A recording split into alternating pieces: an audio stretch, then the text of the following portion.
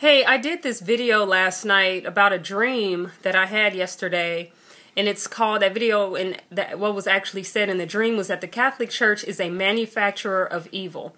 Now, keep in mind, like I said in the video, I have really never paid much mind to the Catholic Church, to Catholicism. I knew that there were a lot of basic, obvious heretical teachings there, but I never really looked into the church because the church is just so popular.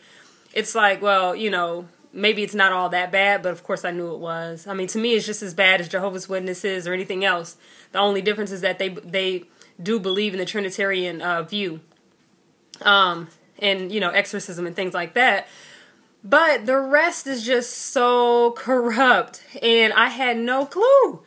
Of course, I did see the video about how in between the 1930s and 1970s, I think it was the Young Turks or whatever, that video, they were, and into some other videos where they talk about how the Catholic Church, it was some dictator, and he was in cahoots with the Catholic Church, where they took, like, whenever people disobeyed the dictator, he would take their babies, their newborns, and give them to the Catholic Church to give to families. And the Catholic Church completely was in on this.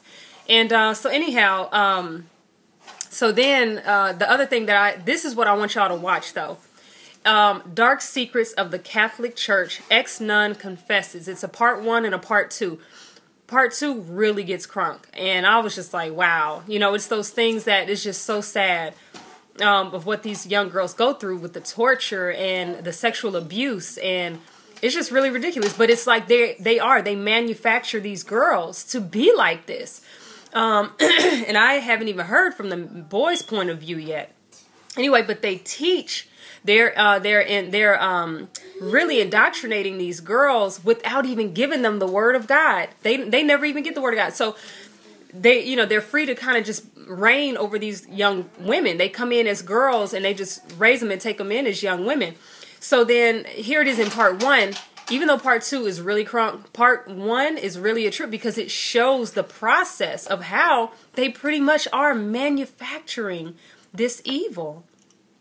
And how the you know, and then going into part 2, and then you really do see, you know, I mean, between part 1 and part 2 with all the torture and the rituals, it's just really awful. And so then I just wanted to say that because this really got to me. I woke up with it on my heart this morning. Like, why is it that this would be in my brain to where I would dream this? And I really feel like the Lord gave me that dream, and I wanted to share that, especially after I gotten confirmation from my dad. But then to see this video of this nun, she was a nun for 23. She was in it for 23 years, and then she was finally set free from the convent. God, you know, now she was speaking out. I think is she passed away or something? I think she passed away. I can't remember. Anyhow, so she really just spoke out about it, and I guess there were a lot of people unhappy about it according to what she's saying in part 2, but that she was like, she doesn't fear anybody killing her body. It's whatever, she's gonna preach it until tell the truth until, you know, it's her time to go. She said God ain't gonna let nobody take her out until it's her time. So I really encourage y'all to watch that. If you are a Catholic, this is what nuns were going through and probably still go through. And I mean, it's just, it is literally a cycle of evil. It is really, I had no clue. That's why this dream is really tripping me out. And I had to the point where I had to do this video because I had no clue that it was that bad and that they were torturing girls. And I mean, when I say torture, I mean torture. And I guess it was to keep them, to instill fear and to hush them. They're some of these, you know, you just got to watch it, because I can't even go into detail. It's so much. Now, it is kind of long. You got to watch them. 1 and 2. Watch them. If you are Catholic and you just think, oh, it's my Catholic faith, and we grew up in this and this. Just because your mama and daddy did it does not mean it's right. Mommy and daddy did a whole lot of other things that wasn't right, that you know wasn't right, and you're not doing them, are you? Some things, you know. Anyway, so please don't be loyal. So don't put your faithfulness into an organization of people. Put it into the Word of God.